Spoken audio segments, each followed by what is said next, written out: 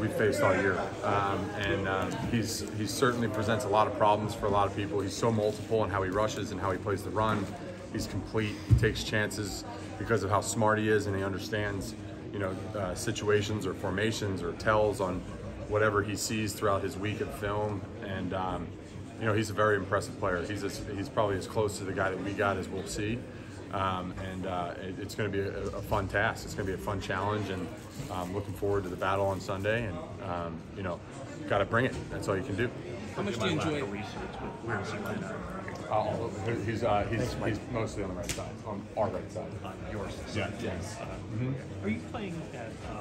Is this the highest level you played at? You think in your career?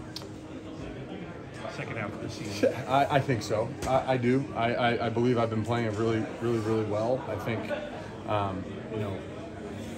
I've loved my approach all year. I've loved the way that I've prepared. I love the way that I show up on Sunday and the mindset that I'm in, and the journey that I've been on to play consistent football. And I think, for the whole year, I'm obviously playing. I think I'm playing better football now than I did at the start of the season, which is, I think should be every player's goal, is to continue to improve and be on that.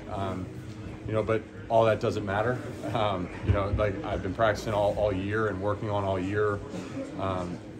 It's all about what happens on each Sunday. And just because I played well last week or 15 weeks prior doesn't mean that, things happen the way that you want them to happen every week, and you got to go earn it every single time. And I feel like I've done a good job with that, and got to keep improving. When you talk about the approach, what's the approach that you've settled into that you feel has worked for you? I just think my body.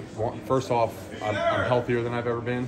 These last 2 years with that knee, it was something that was nagging a little bit, and I got it taken care of after it finally went in the off season. So that's a huge factor, especially week 16 or 17 or whatever we're in now.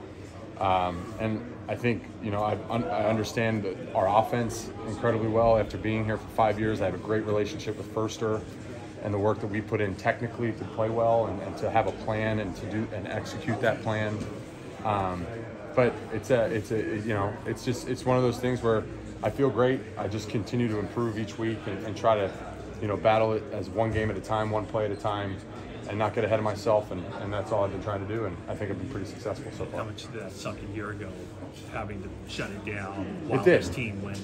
It was awful, because I felt like I was on the same trajectory last year. I thought I was playing well. I was obviously not as healthy as I am now, but I thought I was playing really good ball last year. I thought I was on my way to doing a great job in that season, but it gets cut short, and that's the way football is. And I became as big of a cheerleader as I could possibly be, and our guys stepped up. And for watching your team go on a run to a near Super Bowl, and that's everything you work for as a player, it's tough. But I'm here again, and we got another opportunity to do so. So that's what it's all about.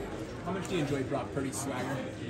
I love it. He's come in and done such a great job in the way that he's operated, not only from a job standpoint and in the execution of what he does, but bringing his own flair to it and playing with the passion that is characteristic of this locker room. And he's done a great job letting it loose out there and trusting his preparation. And he's a lot of fun to play with, and watching when we score touchdowns and the swagger that he plays with, and I think a lot of people are calling it moxie, right?